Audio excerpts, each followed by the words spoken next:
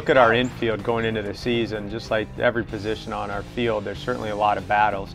But when you look at our infield, it certainly starts with two what will be four-year starters in Ryan Breen and Chris Talladay. This infield is pretty solid all the way around, defensively from JV at first, over to third with me, Breen catching, and then up the middle. I've got confidence in every player that we put out there. Spencer and Tommy, I mean, Tommy's always been good out there, you know. He was behind Darnell last year. I mean, that's just the way it was, but Tommy's always been good out there. And Spencer, you know, has come a long way.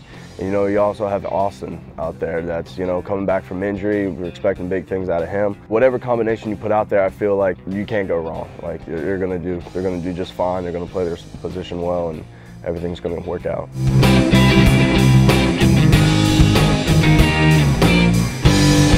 I feel extremely confident in Ryan Breen and Chris Talladay because of what they've done here in the past. These are two players who virtually have started almost every game or a large percentage of their games throughout the career, and they've done a great job for us, and I expect them to have the best years of their career.